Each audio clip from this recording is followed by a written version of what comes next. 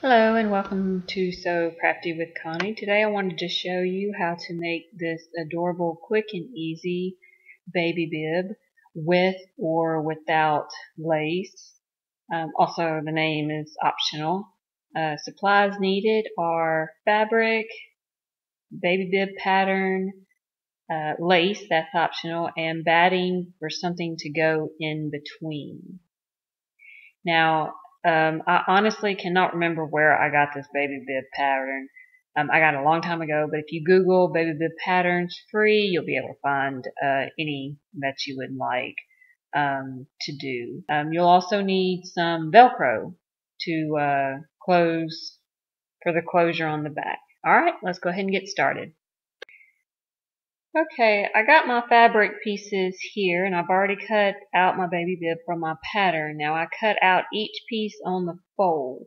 This is the pattern that I got from a long time ago. But again, Google baby bib patterns. You'll be able to find whatever you want to use.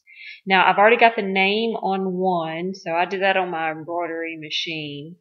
That's something that you can do on your own. You can also use your Cameo or your Cricut and put the name on there with vinyl. But so I've cut out two pieces of cotton fabric, and I also cut out a piece of fleece to go in the middle to make it soft. You can use batting, you can use whatever you want. You can use flannel to go in between.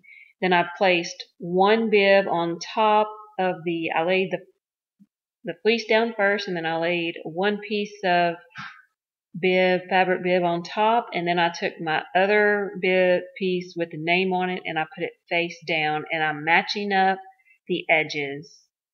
And now I'm going to pin all that in place because I'm going to sew around the edges here in a little bit, and I want to pin it in place just to keep it from moving whenever I go back and forth to my sewing machine. And it's just a very simple stitch. You're just gonna sew around the edge using about 1/4 of an inch seam allowance. Quick and easy. Now make sure it's all straight. And then I've got my pieces of Velcro. You're gonna use the both sides, and it's a sew-in kind, and I've cut them about an inch a piece. And you're gonna put those at the top where the neck is. Okay, now I'm ready to add my lace. I took the pins out of the bottom so I'd be able to open it a little easier.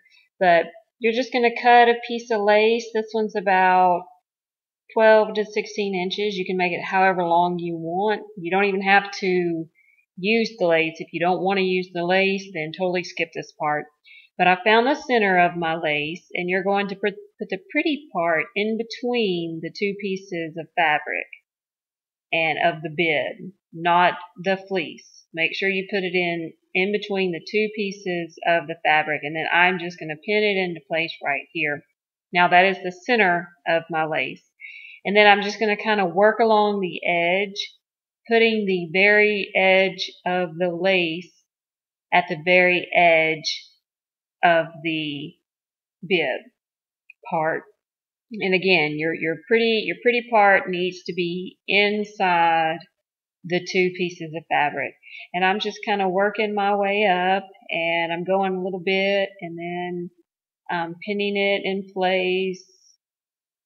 And then when you get to the very end, make sure that the very edge of the lace, or the end of it, is sticking out in between the two pieces of fabric, if that makes sense. So the edge is going to line up the edge of the lace is lined up along the edge of the bib, pretty part inside, and when I get to the very end, the little end that's sticking out about 1/2 of an inch, the raw edge, you're just going to let that part stick out of the fabric, of the two pieces of fabric, just a little bit. So that way when you sew it up and you turn it right side out, it'll be inside of the two fabric pieces. And so now I am doing the same thing on the other side. And you want to pin the middle first, so that way you will have the same sides the same amount of lace on each side. And that's a really good way to determine that, is by finding the center first. And so you can also add ruffles like this, doesn't have to be lace.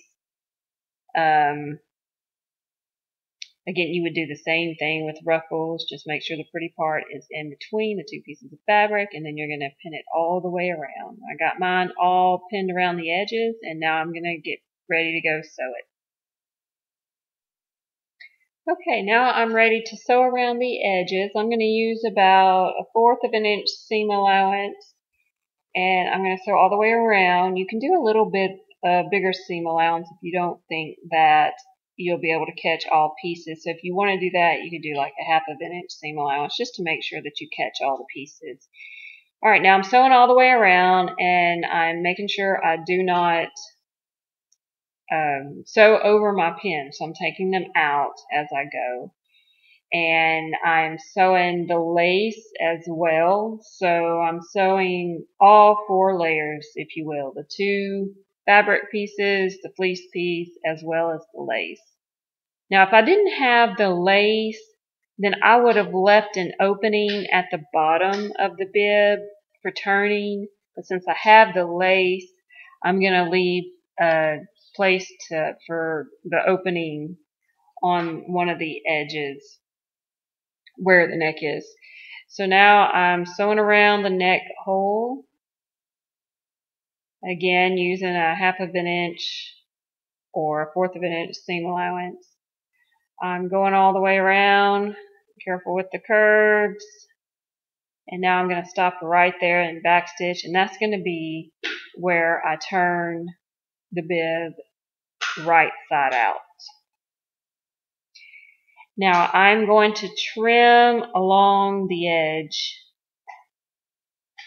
as close to the seam that I just sewed as possible without clipping the threads.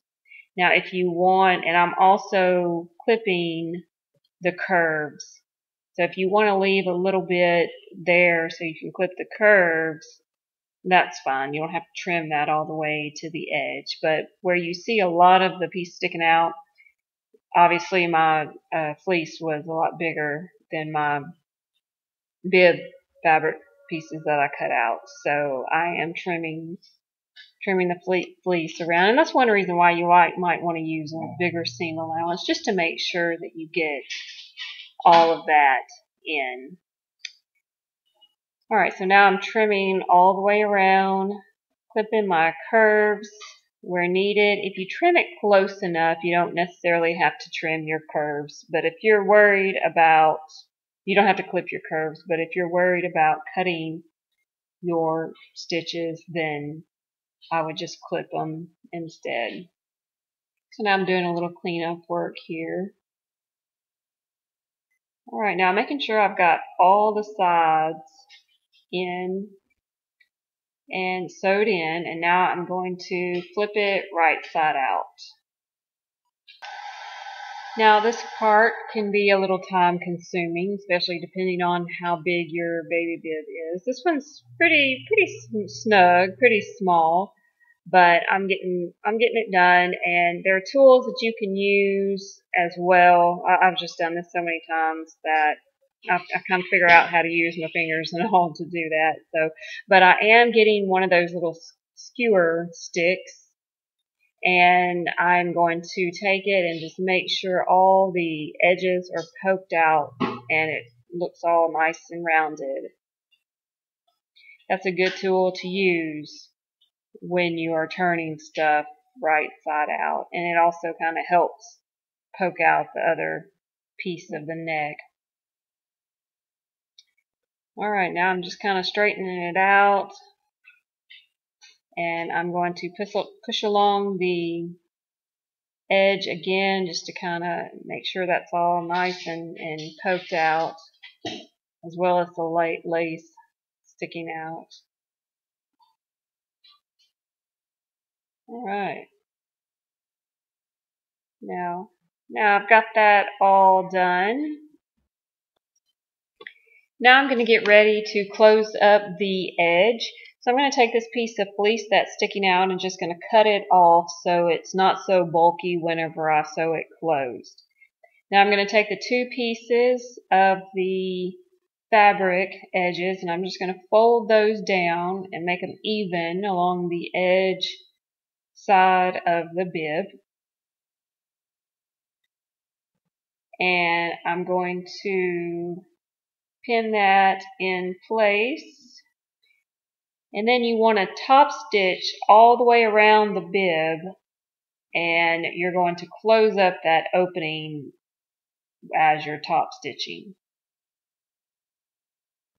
So make sure you do not go over your pins. So I'm just top stitching all the way around, top stitching about 1/4 of an inch seam allowance for this. That way make sure that you have the closure closed all the way up by doing that.